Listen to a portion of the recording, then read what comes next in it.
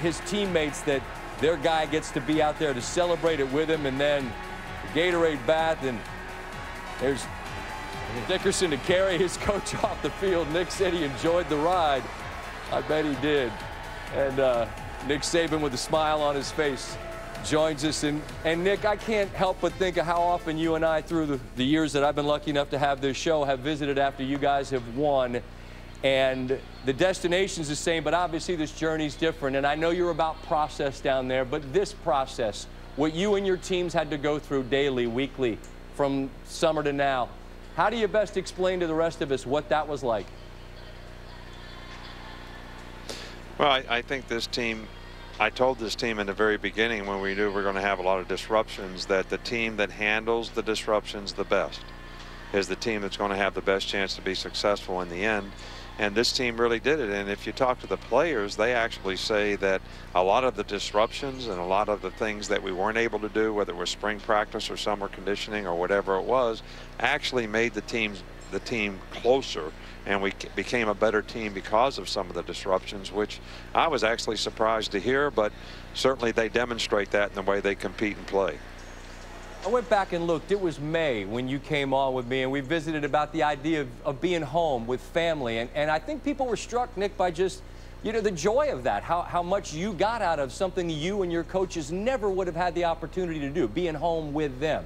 But when you got back to this season and you got back to be with this team, would it be reasonable to say that there was a joy in coaching this year and an appreciation for what the chance you got that maybe you might not have had otherwise? Well, I think sometimes when something gets taken away from you, we all have a lot more appreciation for it when we get it back. And there was no question that that was the case this year with this team. And I think that may have been some of what made this team closer, because they realized that, hey, we may not play this year, we may not be together. They didn't know what for sure the future was going to bring. And I think when they all did come back, they really appreciated that we had an opportunity to play and wanted to do all they could to have success, and they certainly did it in a very fine fashion. I know it's about team, not one guy, but as you saw the highlight we were showing, clearly Devontae was featured in it, and he's special, he's unique. This night was. I just wonder how those words describe this young man who, as we know, he could have gone for that paycheck but decided to stick around, and he is rewarded with a title. How special, how unique is that young man?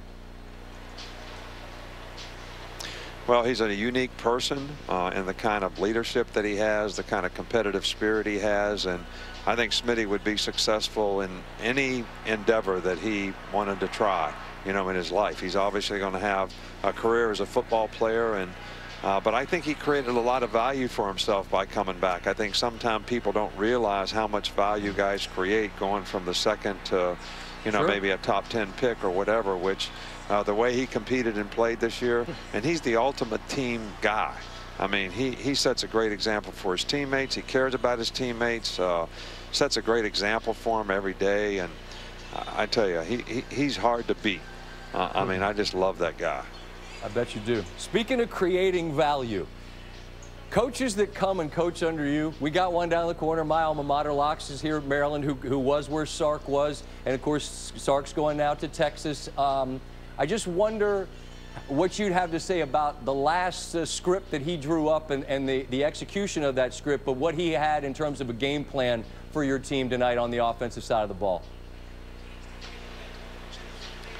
Well, Sark's done a great job for us all year long, and absolutely did a really, really good job. You know, some people would have a difficult time taking the head coaching job at Texas the day or two after we, you know, beat Notre Dame, and then stay focused on what they needed to do.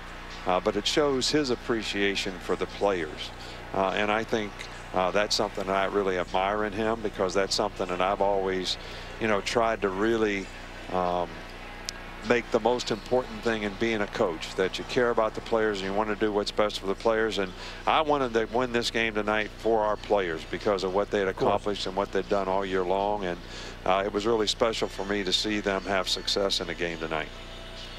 When I spoke to LeBron this year after the Lakers won, I referenced having a chance to speak to two different people in my career who won a lot.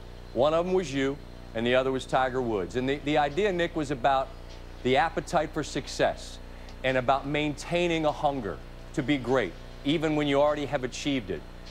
I know you're not one to talk about self, but I mean, look, Saban's more than anybody. And I just wonder if you could explain to me how the appetite and the hunger to continue to be not good at this, but great at this is sustained. Where does that come from?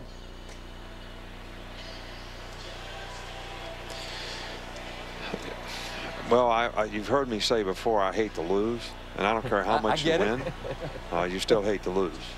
Yeah. And you can talk about the 7 that we won, but the 2 that haunt me are the 2 that we lost.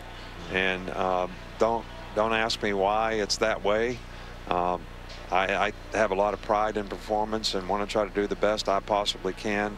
As a coach, to have the best program that creates value for the players. I'm talking about value in terms of personal development, academics, and graduating and developing careers off the field, career development, and as football players. I mean, sure. And I think that's one thing that people overlook about the program is we really do try to create value for players, and I think that's why we get a lot of good players.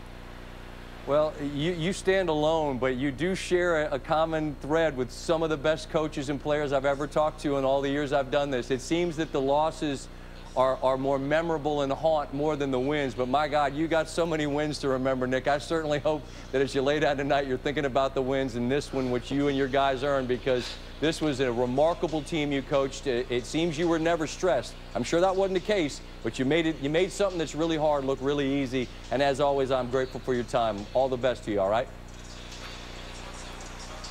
I appreciate it. Thank you so much. Head coach Nick Saban. We'll continue to talk about them and the one big thing.